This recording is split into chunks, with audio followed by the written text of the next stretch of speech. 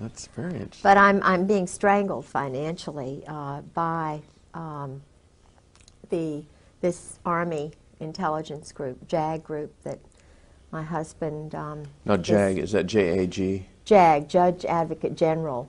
I think American citizens do not realize how many JAGs are in our court system, and they take orders.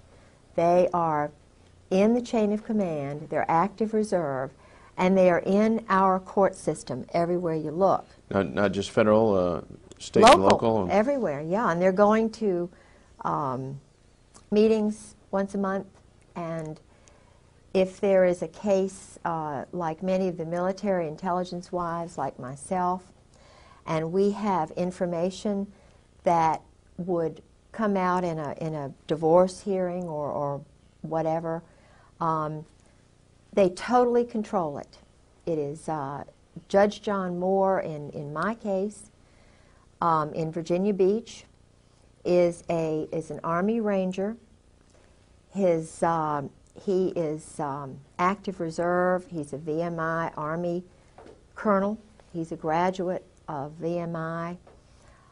In Virginia Beach, in the courts, there are at least 6 judges, and I'm including commissioners in that, because in Virginia we have a system where the commissioners do a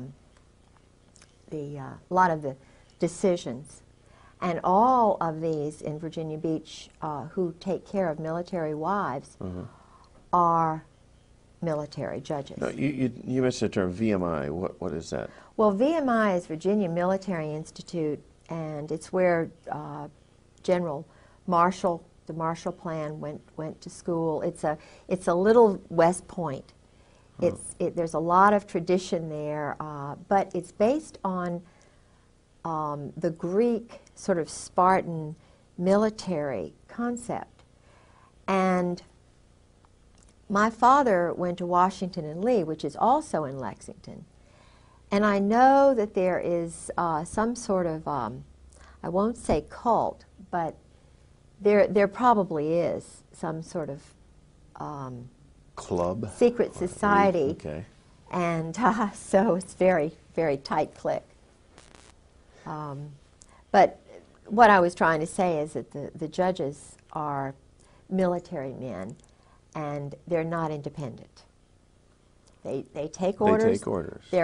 There's a chain of command, and in my particular case and the other 11 military wives whom I have met so far, there are many, many more, but they've all been handled the same way.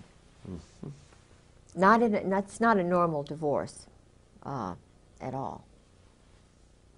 You know,